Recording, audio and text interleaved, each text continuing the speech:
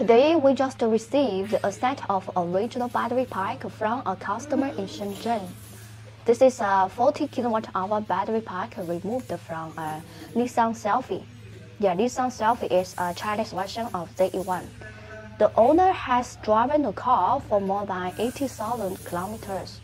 Now you can see that the battery has obvious swelling. Although the Leaf spy told us the SOH of this battery is still 90%, but actually the battery has swelled.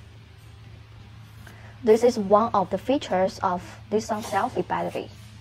When a car has traveled about 100,000 kilometers, the battery will most likely swell, but the SOH will not be lower than 80%.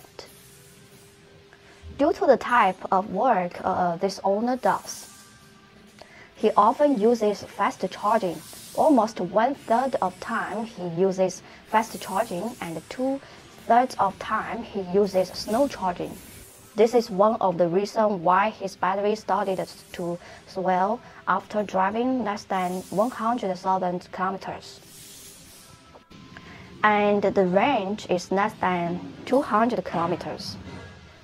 So he found us and upgraded the battery to 62 kWh. Sylphy is the Chinese version of ZE1.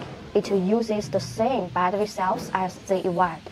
So I suggest all ZE1 owners can use fast charging as little as possible to protect the battery and extend the battery life.